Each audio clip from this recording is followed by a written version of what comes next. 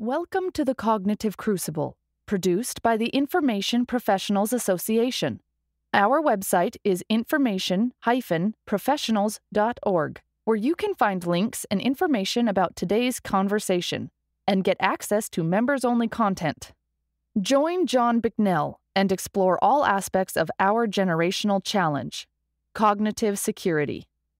Today's guest on the Cognitive Crucible is Mr. Doowan Lee, who is the Senior Director of Research and Strategy at Zignal Labs, a leading AI-empowered media intelligence analytics and influence risk solutions company. He leverages emerging AI technologies to support and enable open society and national security. Mr. Lee is a national security expert specializing in disinformation analysis and great power competition in the information environment. Before joining Zignal Labs, Mr. Lee was a faculty member and principal investigator at the Naval Postgraduate School, where his work focused on countering violent extremist networks and authoritarian regimes. Doowan Lee, welcome to the Cognitive Crucible. Thank you so much, John. I'm really excited to join this podcast. Well, we are excited to have you. And to start things off, I'm hoping that you can give our audience a little bit more background about your career and your national security expertise. Oh, thank you, John. Yes, I'm delighted to offer a little bit more context. So I was trained as a political scientist and quantitative methodology. I got my first teaching job at the Naval Postgraduate School. And my professional focus has been on understanding the nexus between state actors and non-state actors. In the past 10 years, the nexus was really pronounced in irregular warfare and information warfare. And that kind of defined my professional portfolio. Initially, I started using a lot of social network analysis to understand how violent extremist networks or terrorist organizations come about and expand, leveraging different resources in the general population. Perhaps in the past 5 years, the nexus kind of shifted to the information environment.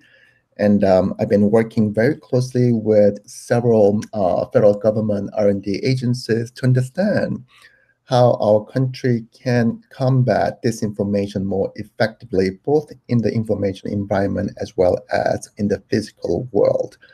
Mm-hmm. So I think that defines who I am, what I care about, and I think if you think about how much mis and disinformation is propagating about the current coronavirus pandemic, now I think the threat of disinformation goes well beyond just national security. It touches on public health, public safety, as well as electoral integrity. Right. Well, I think there's a lot to talk about there. I think it might be helpful to linger for just a moment on the notion of disinformation and fake news. I'm sure you have some thoughts or some more, precise definition of, what exactly disinformation and fake news is, how it works, and why it is something that is so top of mind these days. Yeah, so let me start with why it is becoming so pervasive. I would cite two major factors behind the proliferation of disinformation. One is that when it comes to statecraft, I think our country has been predominant on several domains, right? Think about like the land domain, right? Think about the air domain. Think about even the space domain, right? So a lot of our peer competitors essentially, had to find a domain where they may have some kind of comparative advantage, and also very cost-effective, right? We still have the largest economy in the world, and a lot of our peer competitors cannot marshal the kind of resources for traditional national security measures, right? So in that sense, they've been striving to find that gap where they don't have the kind of comparative disadvantage, and that is also very cost effective to grow at scale, right? Think about like aircraft carriers. It takes years of R&D, tons of money to field an aircraft carrier group and etc., right? But if you think about how to use perhaps social media or other digital media platforms to essentially compete against our national interests overseas, the information environment is a super cost-effective platform for a lot of them. So that is one factor. And related to the first factor is essentially the increasing connectivity of the physical world, right? So back in the day, we used to say 6 degrees of separation, right? And that was like perhaps a generation ago. Right now, an average person has about 161 immediate ties, right? Mostly on the information environment. So think about access and placement. Think about reach, right? And this like rapidly increasing connectivity is also what enables a lot of revisionist states to exploit disinformation at scale. Now, let me move on to, This is really emerging as a persistent theme. Especially your first point that the technology today is cheap and it's available and it's scalable, and it's something that any nation state can deploy to great effect, asymmetric effect, and compete directly with the United States and the West's technological advantage, or our infrastructure advantage. You're talking about aircraft carriers and our robust Department of Defense and kinetic capabilities are being greatly challenged by this very inexpensive, scalable information and weaponized AI technology. Precisely. And to me, what is really concerning is the emergence of completely different political systems about technology, right? And what really worries me about this rise of disinformation as a strategic, toolkit is that, AI can be only as sophisticated as the kind of training data, right, that you ingest to essentially make AI smarter and more scalable, right? And to me, the rise of revisionism, and especially the rise of authoritarian regimes in the information environment, is particularly troubling. The reason being, they can exploit a large volume of user data to come up with incredibly weaponized AI systems. And we already see this manifestation in a lot of authoritarian regimes using disinformation campaigns against us, against the West, against the liberal political order. So this is something that we should pay a lot of attention to moving forward. Right. Well, so your expertise includes disinformation in conjunction with crises. We'll come to the current COVID crisis and disinformation. Do you have any other examples of previous crises that have also had a disinformation campaign that's been part of the effort? Of course. In fact, disinformation has always been a recurring theme in all major crises or conflict, right? So think about Patton's Third Army during the Normandy invasion, right? So military deception has been an enduring feature of warfare. Period. I think is the trend has not changed very much, but it's the pace, it's the scale that has changed dramatically. Let me give you a couple of more examples. during the Crimean, crisis, we saw the same pattern, right? Yeah. Because when there is instability, right, people have this desire to seek corroborating information, right? But instability also undermines the viability of existing communication infrastructure, right? Because journalists cannot go to war zones freely, right? Media like outlets cannot go to failed states freely, and this is the gap and seam that a lot of revisionist states, namely the Kremlin and the CCP, are exploiting to quite effect. So we saw the same pattern during the Ukraine civil war. In fact, if you look at the the 2019 Ukraine presidential election, there was a massive wave of disinformation coming from the Kremlin. So it used to be an afterthought when it comes to understanding great power competition, right? Mm-hmm. Mm-hmm. IO or information warfare was something of a support element.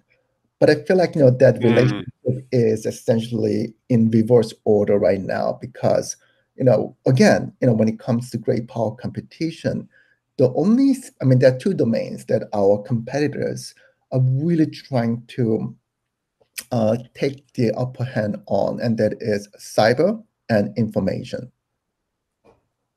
Right, and you're touching on something that I think is a critical difference uh, uh, uh, in the way that the United States tends to deploy information operations compared to our great power competitors, and that's namely that we deploy information operations in support of other kinetic operations, whereas China and Russia may be uh, deploying information operations continually as part of a just status quo operations below the level of armed conflict. Absolutely, absolutely. And I think to me, this is. I mean, I don't want to get too philosophical about No, that's fine. Get conflict. philosophical. Yeah, but to me, this is the main difference between what I call Westphalian statecraft and revolutionary statecraft, and that is, if you look at the CCP and the Kremlin, they still retain a lot of revolutionary, TTPs, right? And the main difference is that, you know, Westphalian statecraft is based on, what I call explosion or external pressure, right? The revolutionary counterparts focus on what I call implosion, right? And that is when they see vulnerabilities in our society, right? How do you essentially amplify and exploit those vulnerabilities, right? Without having to get into any domain where we reign supreme, right? And the answer is very simple, right? They cannot reach, different dissident groups or political, organizations or protest events in the United States directly. Physically they cannot do it. In terms of the human domain, it's hard to do it, right? But when they use disinformation, right, as a strategic tool, they can easily exploit our internal divisions. To me, that really defines the crux of what I call revolutionary statecraft. Mm. Perhaps that is something that we need to revisit because it is in our strategic DNA. Let's remember that this nation has started as the most effective revolution movement against the most powerful empire of the day.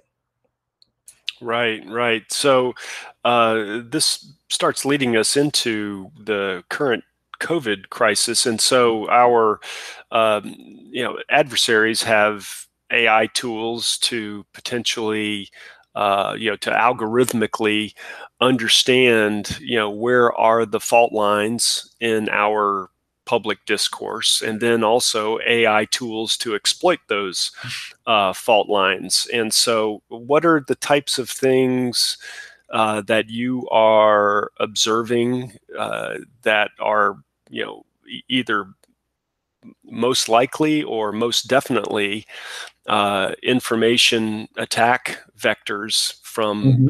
from some of our adversaries that relevant to the current COVID crisis? Yeah, so that's a great question. And I do see some experimental TTPs coming from the CCP and the Kremlin. And namely, they try really hard to establish plausible deniability.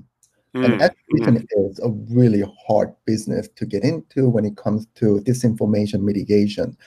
What I mean by that is fairly straightforward, and that is they don't do overt, state-centric information operations. They employ Okay. a large army of seemingly legitimate media outlets. And those are the media outlets they target in overseas information environments as well. And this goes back to the crux of my professional life, and that is understanding the nexus between state actors and non-state actors, right?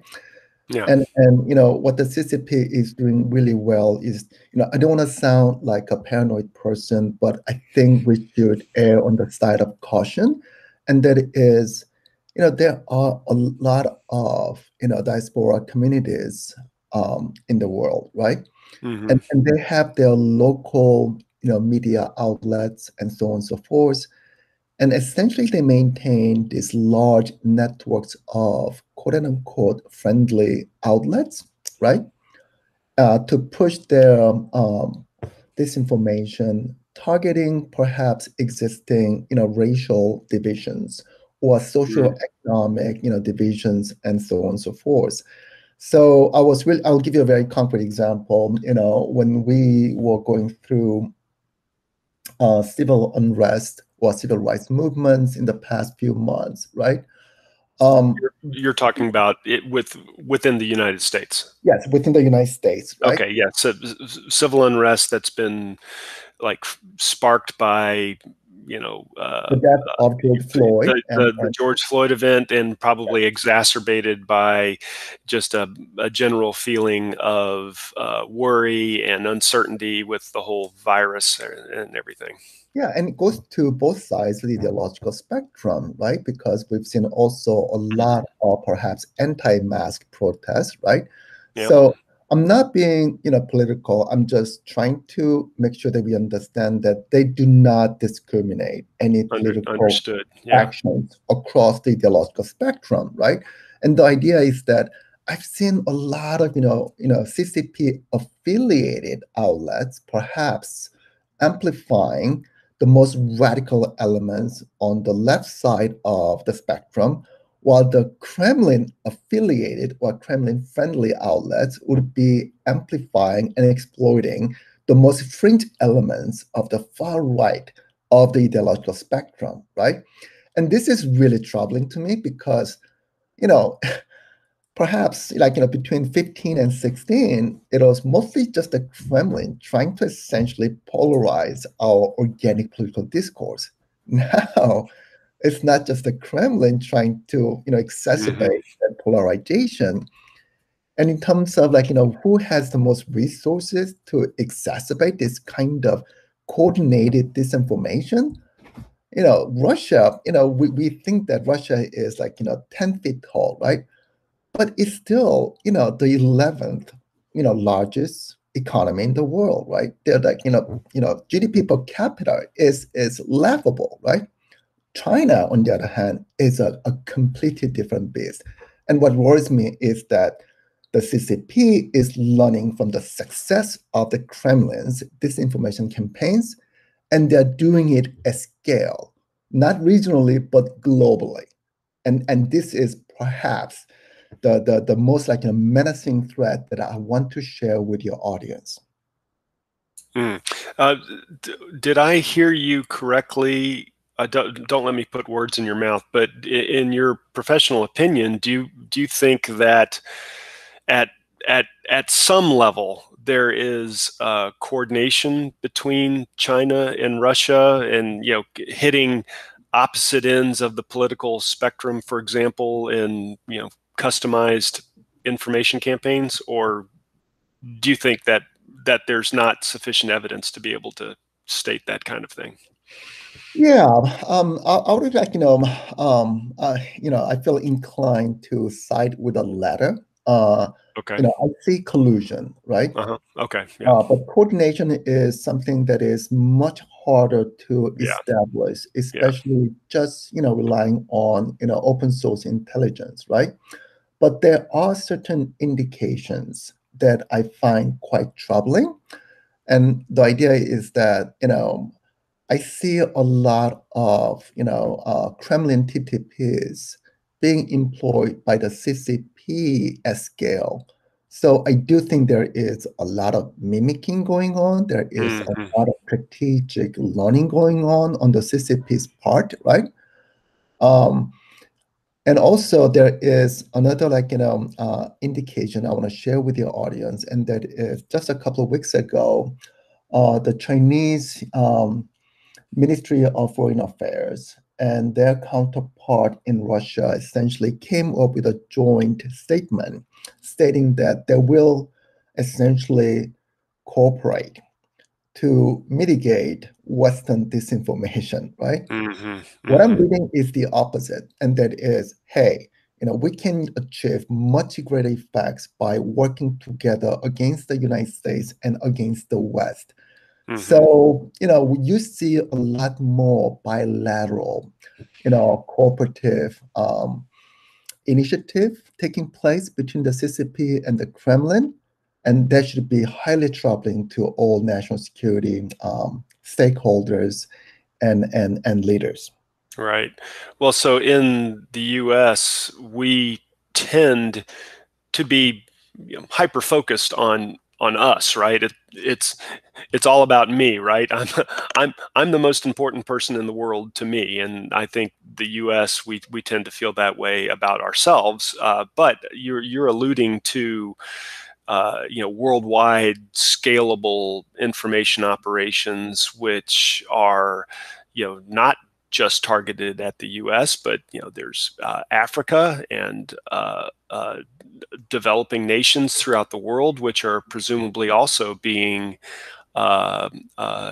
targeted with information campaigns by both Russia and China. Do you have any thoughts about the kinds of information campaigns that are being levied at the third world or the emerging economies? I think that's a great question, John. And to me, I'm always trying to peel as many layers as I can, and trying to understand what's causing this, right? And speaking of CCP propaganda in the rest of the world, right? To me, there is an important, background factor to consider, and that is, I'm pretty sure you are familiar with the Road and Belt Initiative. That means the CCP has a lot more assets and projects they need to maintain overseas, right? It may be helpful for our audience, Doowan. Could you give just a 30-second on what the Belt and Road Initiative is? Unlike our economy, the Chinese economy depends on external trade a lot more, right? And in order to dump some of its overcapacity, production capacity, the CCP has been pushing this overseas infrastructure and logistics, projects quite a bit. Oftentimes, being very aggressive with loan programs to essentially ensnarl developing countries with what we call, debt trap, right? So, maritime logistics or land-based, logistics. So these represent perhaps Xi Jinping's most ambitious strategic endeavor. Right. It's like a sprawling trade infrastructure with which favors China policies Correct, and correct. Because GDP. they have to sell, right? And to sell effectively, they need essentially effective logistics, right? Yeah. So they had to dump a lot of overproduction capacity. Essentially, it's what I call like strategic dumping, right? So it is not to benefit these developing countries very much. So that is one key background we need to take into account, and that is now that you have a lot more Chinese personnel, Chinese projects overseas, right? And you need to essentially ensure that they are well perceived by local populations. So in that sense, there is this palpable increase of strategic propaganda outside China and essentially like outside United States as well. And let me add another sort of observation to that statement. Also, let's look at Russia's economy. Russia's economy depends on two things, right? Energy and weapon sales. Period. Right? I don't think Russia has any more like strategic industries than those two areas, right? Now, energy. To export energy, you need a lot of pipelines, right? And this is where the CCP and the Kremlin are also coordinating quite a bit, but there are also competing interests, especially in Central Asia, right? Weapon sales, where do they go? They follow conflicts, right? So again, Russia has a lot of assets and personnel in highly volatile regions and countries, right? And of course, whenever they interface with local populations, then there is this need for information operations. And I think this kind of economic dynamics really underpin, right, the proliferation of aggressive and strategic information operations taking place in a large number of developing countries. Well, fascinating stuff, Doowan.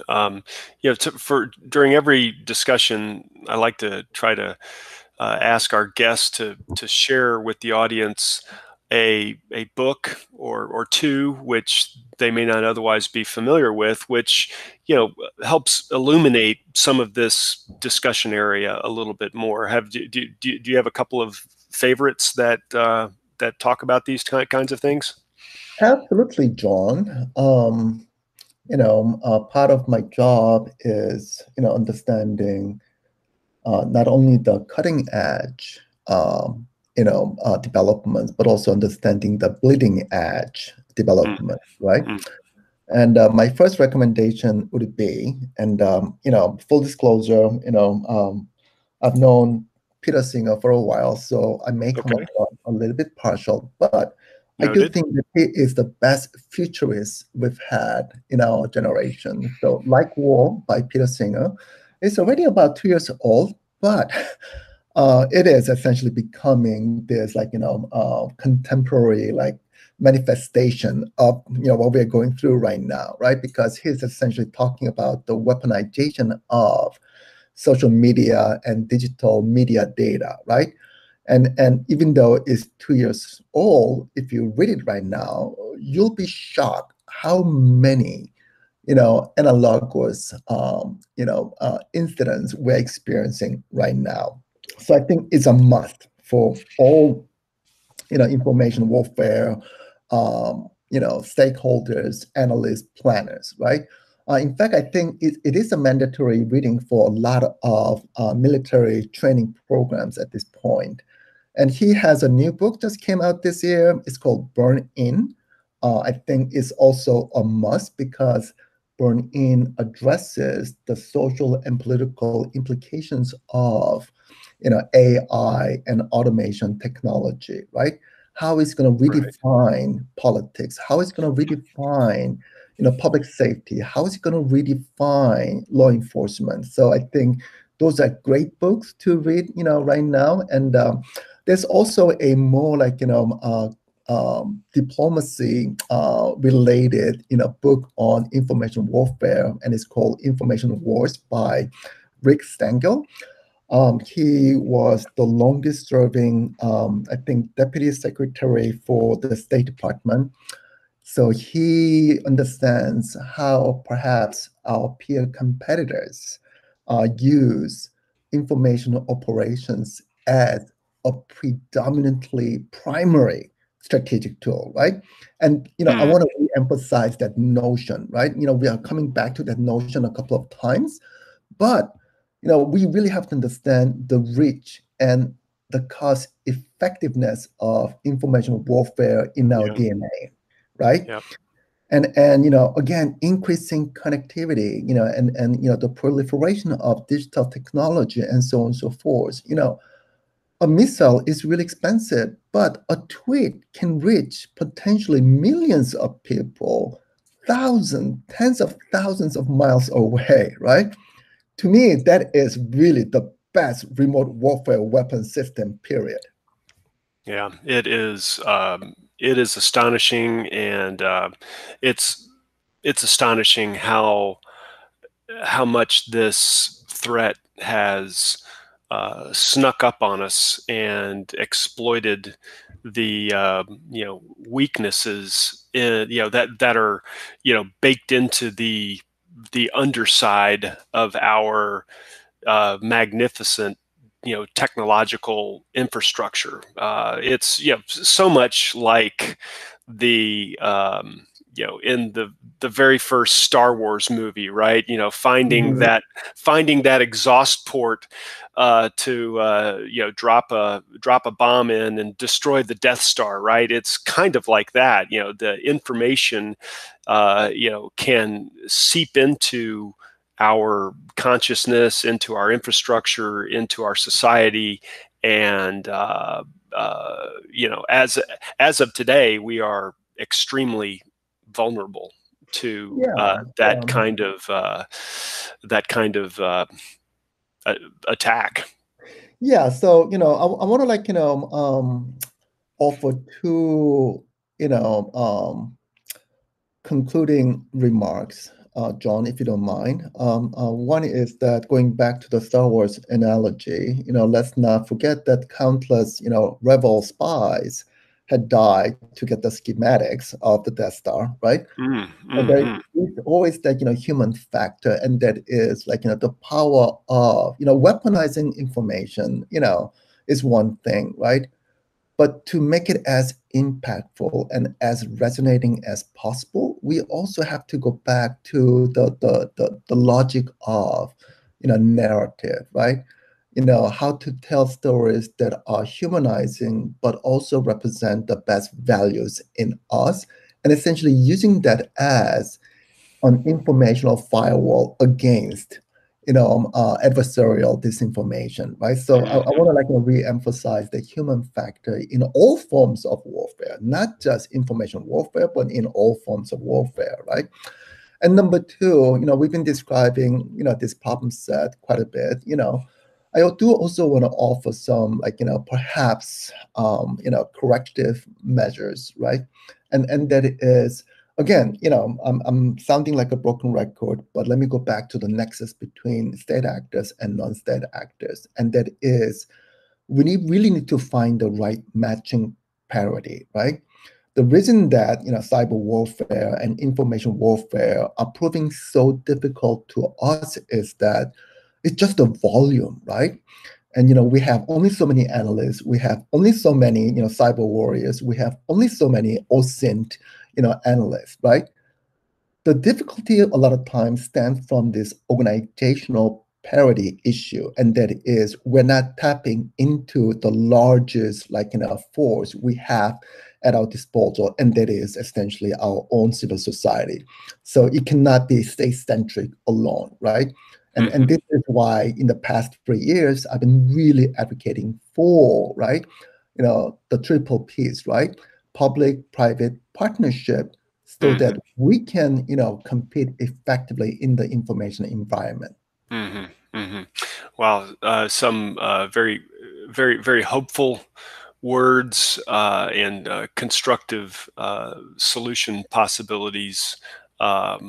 very much appreciated. And of course, that's a big part of this project with the Cognitive Crucible and for the Information Professionals Association in general, is to try to create that whole of society or whole of government effort to combat this information problem. And with that, Doowan Lee, I would like to thank you so much for being on the Cognitive Crucible. John, thank you so much for having me. I am truly honored to make this little contribution to your endeavors, right? And again, let's do it again. The reason being, I don't think we talk a lot about possible sort of solutions, technology, organization, and perhaps certain partnership opportunities. So, I'd like to come back at some point to talk more about the solution space. Wow, I hardly agree. Let's definitely put something out there to get you back on here at a future date. Thank you so much, Doowan. Thank you so much, John. The Cognitive Crucible is the only podcast dedicated to increasing interdisciplinary collaboration between information operations practitioners, scholars, and policymakers. To find out more about the Information Professionals Association, visit us at information-professionals.org. Please support our podcast by giving us a 5-star rating and leaving a review.